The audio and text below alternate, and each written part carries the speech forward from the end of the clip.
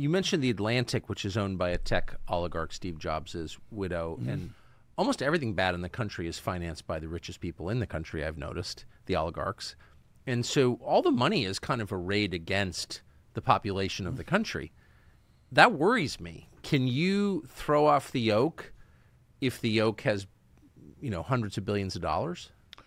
I think we are, thanks to Elon Musk. I mean, you can say what you want about Elon Musk with all his past activities. He's trying to dominate every technological sector.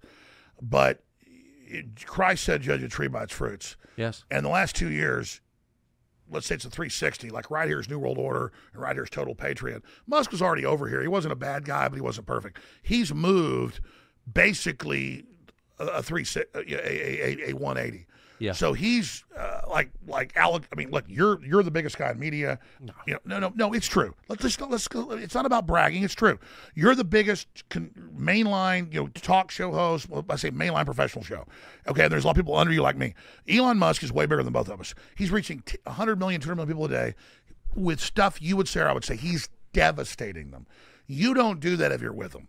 So Elon Musk is definitely for real, because you can't argue with the results. Right. Okay. Right. That's just the way the universe works. This is being powered by X right now, I should just say. Yeah. No. Exactly. So, and he's not censoring us. No. In fact, he's boosting us, probably. So the point is, by boosting, getting out of the way. So they've already lost the culture war. So you can just say Musk, maybe he's an opportunist. He sees the old systems going down. He's shifting over.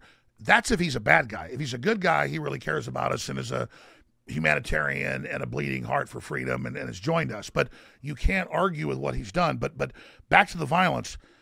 They have nothing they can do now but violence. And so we are entering that wheelhouse. We are entering that zone where they're telling us we're violent, they're telling us we're evil, they're telling us we're white supremacists, we're not. And so it's obvious that is about to basically unfold. But I want to tell the establishment, 5 years ago, 10 years ago, 20 years ago, 30 years ago, you'd stage a false flag or provocateur or something. It worked. It doesn't work on thinking people now, and it works on less people every day. So I would just advise the globalists give up. So you're pretty famous, not famous enough for seeing events in some detail ahead of time. You're the only person, I think, in the world who called 9/11 in detail. You're on tape doing it. They're going to fly planes in the World Trade Centers and blame bin Laden. That's what you said. I played the tape.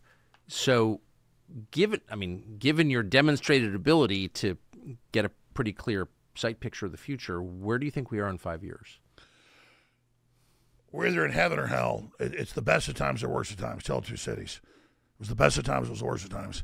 We are in the crossroads right now. We're going across the point of no return, and we have maximum effort to expose the evil and be honest ourselves about the problems we have, and really try to empower people and reach out across political lines and really turn things around.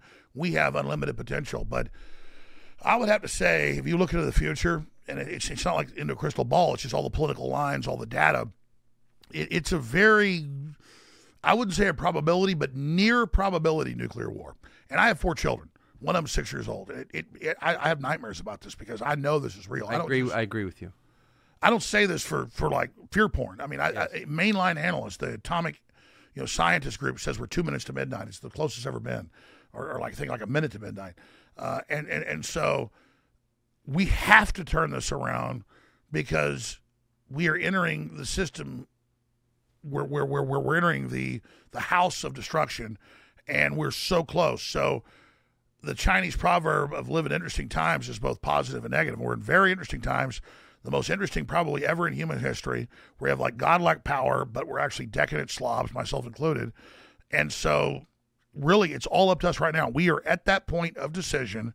And if we can get past the partisanship, but that doesn't mean then embrace the globalists and the corporate fascists. No, reject them.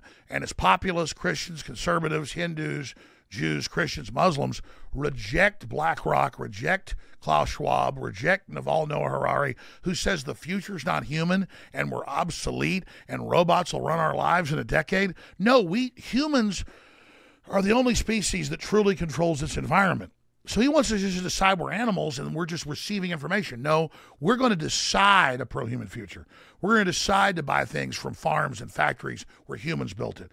We're going to decide to control our environment and not accept this big carbon tax system that's meant to make us accept the anti-human environment. So we have to decide our future now, our destiny now, with our actions and with our money and with our will, then push that and reject everything that Hollywood and the corporate media push. If you just, it's real simple. You can study it all day like I do and like Tucker does, and you can know all the nuances and fight it all day, which I want you to do because it's fascinating.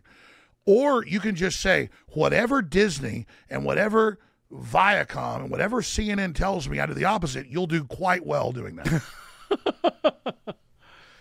I should say, not to be dark, but human beings, among other unique qualities, are also the only species that commit suicide. You're right. Well, exactly. We have that paradox because we control our environment. What animal would think to commit suicide? Right. I mean, lemmings run off a cliff on an accident. Buffalo do it, but they don't do it on purpose. Very well said. Exactly. So we have that heaven and hell.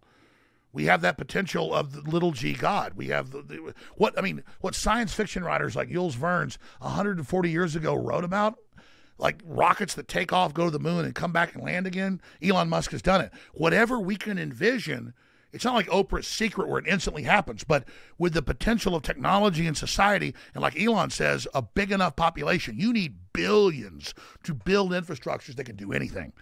And then once you realize the planet's tiny and there's hundreds of billions of galaxies that are close, I mean, we can see, then you go, oh my God, we're like embryonic right now. We're like a tadpole. And we're not just like, can we turn to a frog? We're turning to a butterfly that turns into a spaceship that turns into a god, basically. And so we're a tadpole right now. We can do anything. And they're trying to tell us, no, you're scum, you're ugly, you're racist, kill each other, because the globalists want to extract out of us that essence of infinity that God's given us, that God essence. We're not God, but we're little g, that the first book of the Bible tells us. They want to extract that and use that for their life extension, their empowerment, their greedy control, instead of all of us sharing this incredible magic metamorphosis we're about to have. And they're trying to block the birth pains of what we're about to become, but I can tell them, you're going to fail.